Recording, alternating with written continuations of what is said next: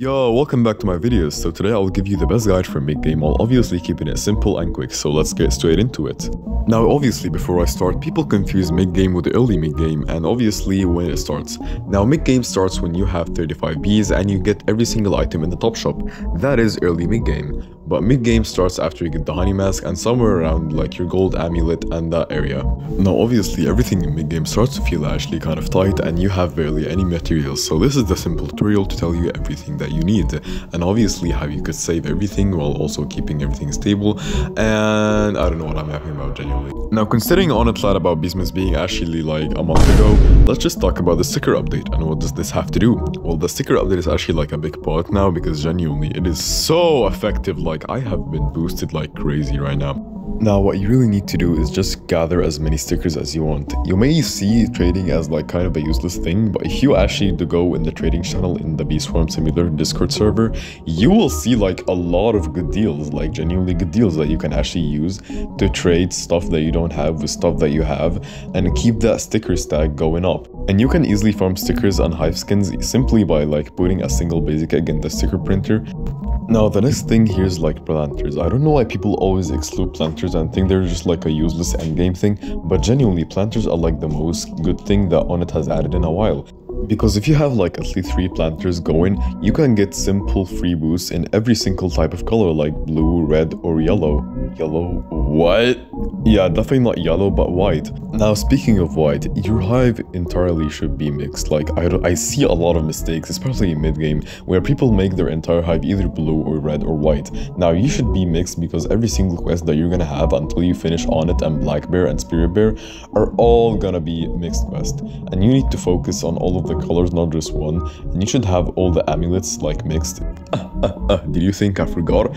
Yeah, the legendary hives. Yeah, you should not touch those, bro. If I see you having a legendary hive, a toothpaste hive, wallahi, I'm coming for you. I'm not leaving you, bro. And that's it. Just simply keep the balance between white, red and blue bees, and obviously putting bomb bees and boost bees, as they're like kind of essential if you want to fill your bag real quick, especially bomb bees as they fill your bag very quickly. But if you're having issues with overfilling, you can simply get rid of them. Or you can gift your photon bee, as actually gifting your photon bee is very essential because you instantly convert your beams. Anyways, you should like use every single collector in the game as you can just rack up on materials, and you should always kill your king beetle, tunnel bear and coconut crab. Now people may see the coconut crab is very hard in mid-game, but simply if you have level 10 bees and about like 41 bees, it will take you probably around like 10 minutes with a vicious bee, and that's really it. And personally, the coconut crab gives very amazing rewards like 1-star jelly, 50 coconuts, and probably a lot of tropical drinks, as they are like really essential to stack up on, as you will need them for the coconut canister and the coconut boots obviously, and the coconut belt if it comes out, who knows. And speaking of item order, I see a lot of people getting the wrong thing at the wrong time in mid-game, because just the simple mistake of the wrong item can cost you literally like weeks of grinding. So I'm just gonna give you the list that I know and that everyone trusts. If you have any different ideas or different opinions about it, do not blame me for it, and you don't have to go attack me for it. And this is also mostly my opinion, so if you also have any different ideas, you can let me know in the comments in my next videos. So first off, you should get the honey mask. Now I know I'm starting very early here, but I don't want to make any mistakes. So first off, the honey mask, then the honeycomb belt if you can save up for it. And expecting by then you already have your first petal, I think you should either go for the petal wand or you should go for the crimson and cobalt cards. Now people say the crimson and cobalt cards are very difficult to get, but I think they're like genuinely so easy. You just need to save up the materials, and if you're having problem with stingers, you can check my stingers video if you need that too. Then you should go for the petal one. Now I know that sounds crazy and a lot of people do not agree with me, and I know that, but listen, when you're in mid-game, the materials are so cheap and also expensive at the same time, you genuinely don't know what to do. And I think the petal wand is genuinely very cheap for mid-game. If you just go for it, it will save you so much more time, and honestly it's kind of worth it at the start. Then it wouldn't be, but I know. And the petal belt is so unnecessarily expensive that you can't even save up for it, so I suggest just leaving it more in the second petal, and that's it.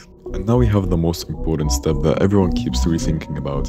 Now, what mask should you get? Should I get the diamond mask, the demon mask, or the gummy mask? Now listen, If you do the mistake of getting the demon mask, I'm sorry for you. I'm genuinely sorry for you. Like, I feel bad for you, bro. Listen, the diamond mask is the best option here. I think the gummy mask is also like a very good option because I got it first, but I realized that was a mistake because honestly, blue grinding in mid-game is so much easier. And you know why? Because if you are a blue hive in mid-game, that is so much easier and you can make so much honey to go to whatever hive that you want. Obviously, after you get the SSA. Now, before I say anything that is stupid, just go for the diamond mask. If you do not have 5 diamond eggs or you have 4, you can just get the last one. You either wait for Bee's Miss or you go for the gummy mask. But honestly, hear me out. The petal belt needs almost like 100 glue. And the boots, like the coconut boots, need almost 100 glue too. So that is just a double waste. Like I said, just go for the diamond mask. Save yourself days and weeks of grinding for silly items that you just made a mistake on, okay? And that's it. Then obviously you should go for the petal belt now if you have your second petal, and for the love of God, and I genuinely mean it, do not go for the windy bee. Trust me, it is not worth it. I'm telling you right now, it's not worth it if you don't eat your second petal. Me personally, I went for the petal belt and it was the best option that I have done in years. It helped me so much. It's not the best obviously because the passive is not the best, but it is genuinely very decent and I don't mind using it every single time, and it feels like a good little boost. And finally, you should go for the coconut canister. Now, people say you should go for the coconut boots first, but genuinely, the coconut boots is like basically the porcelain boots if you don't have the coconut canister, because you don't even have coconuts to drop, which is honestly kind of useless. Now, trust me, just go for the coconut canister. It may look expensive, but trust me, the grind is worth it. The grind is worth it. Go for the coconut canister, then go for the boots, and I think that is pretty much it. Now, if I have missed any planters, I have missed any sprinklers, just go for them. I think they're just like not even necessary. Just go for what you see, and that's pretty much it for today's video. Now, I know this is my favorite video with my voice, and my accent did not help me at all. Maybe I pronounced some words wrong, maybe I was speaking too fast or too slowly, I know. I'm trying to improve and obviously trying to get better at this, so thank you for watching and bearing with my annoying voice. Thank you, and obviously subscribe and like, or I'm coming to your house, and I'm not even joking.